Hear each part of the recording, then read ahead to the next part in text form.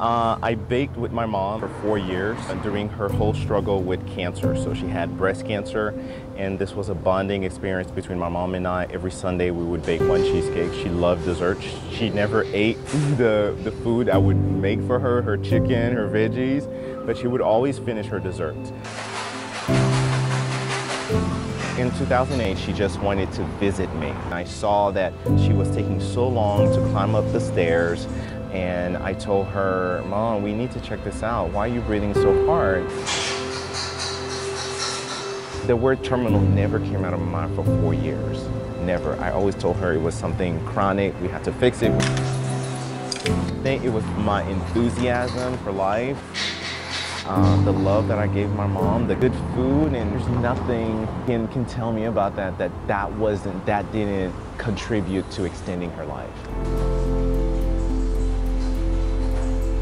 She baked cheesecake and she fell in love with cheesecake. That's where I think it's in my blood.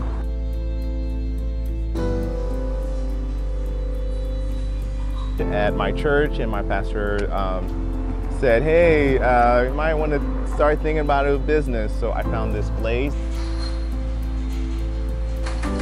Every day she comes in my mind of how I'm gonna honor her love of cheesecake. Is it a teaspoon of ginger? Is it the color blue? That's her favorite color. Is it a name of a cheesecake? So those are two things. A Haitian girl who loved cheesecake, but who also passed away of breast cancer. I want people to always remember that because I want it to stick in their minds.